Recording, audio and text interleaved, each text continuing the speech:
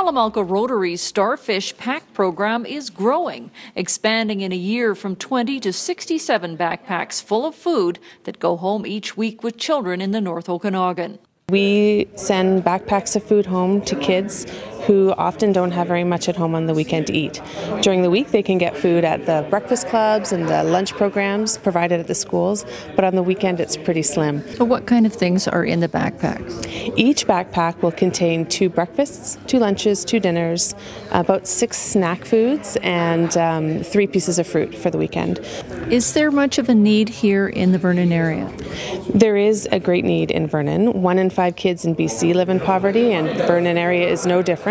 Many local businesses partner with the Rotary Club to help pay for the food. Recently, Toco Industries and Great West Equipment stepped up to each pay for 10 backpacks a year. For Castanet News, I'm Kate Bouey in Vernon.